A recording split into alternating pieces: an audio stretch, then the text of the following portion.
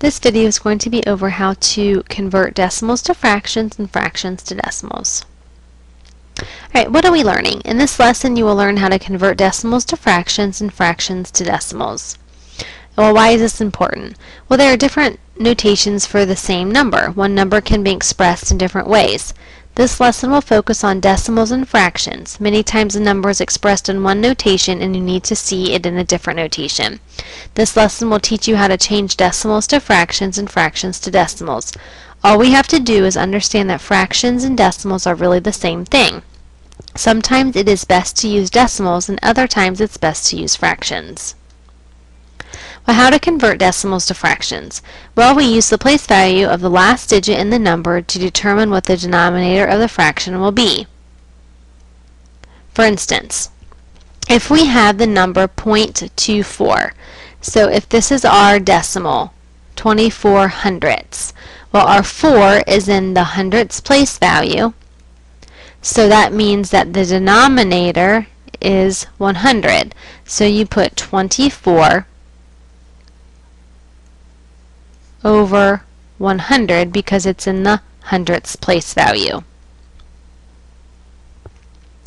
Now, if we have 5 tenths, the 5 is in the tenths place, so that means that the denominator is going to be 10 and the 5 is going to be on top. Now, this fraction is not in simplest form. Okay, it is not reduced. So you need to make sure that when it's asking you to give a fraction equivalent to a decimal, that you make sure it's in simplest form. And on your calculator, you just need to put in 5 a b/c 10 equals, and it should give you a simplified fraction for this particular fraction. Now, if you don't want to do it that way and we want to review quickly how to reduce a fraction, remember you need to find your factors. So each of these can be divided by 5 over 5. It's the greatest common factor. So the simplified fraction of 5 tenths is 1/2. Now, if we have the number 0.84, the 4 is in the hundredths place, so that means that 84 will be put over 100. If you do 84 divided by 100 equals in your calculator, you will get 0.84.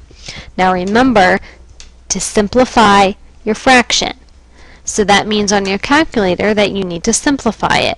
So 84 over 100 simplified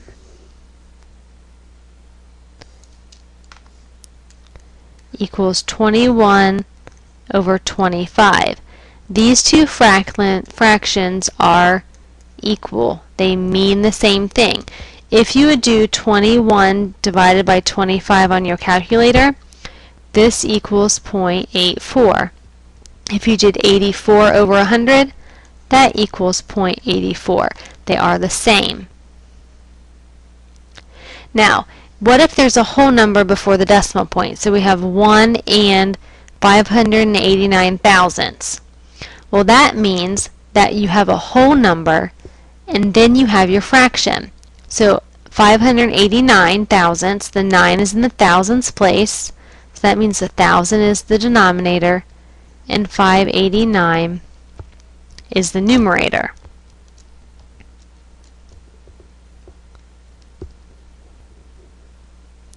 And this is a simplified fraction, so that's how you would write it in fraction form. Now you would write this one a little bit closer.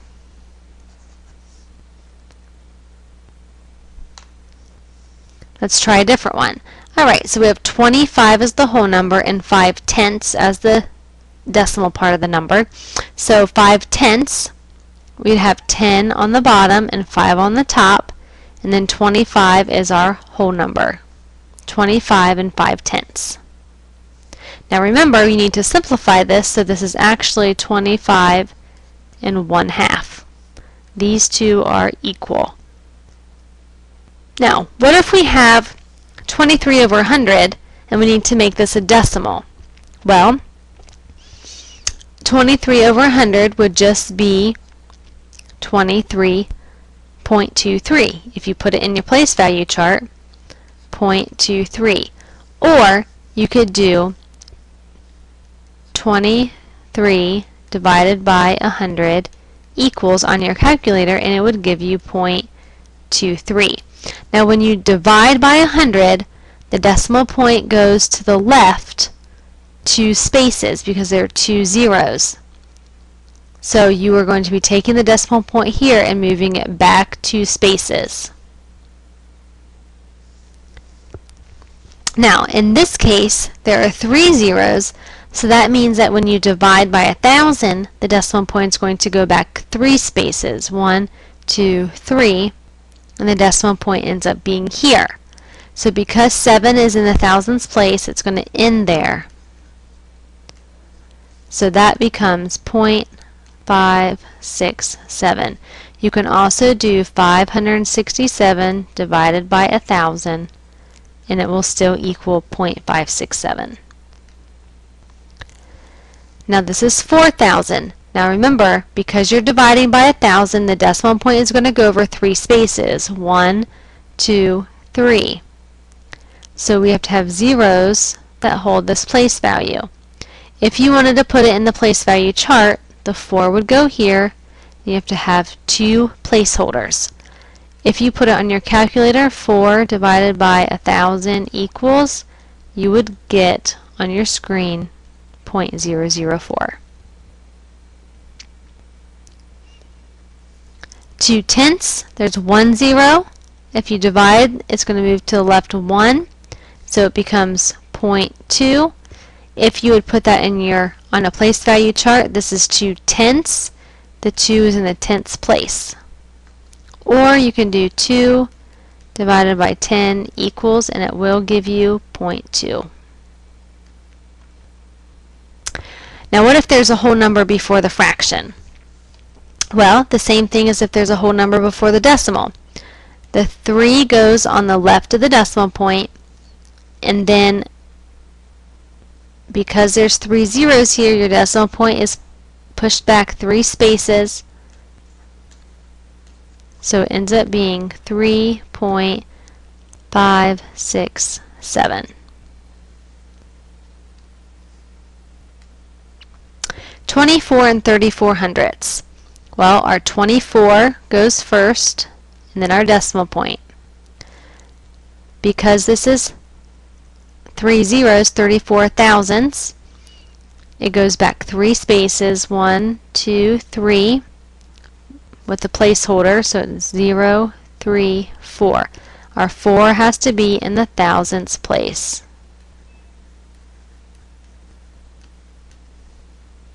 You could also do 34 divided by 1,000, and you would get 0.034, and then you could add your whole number to the beginning.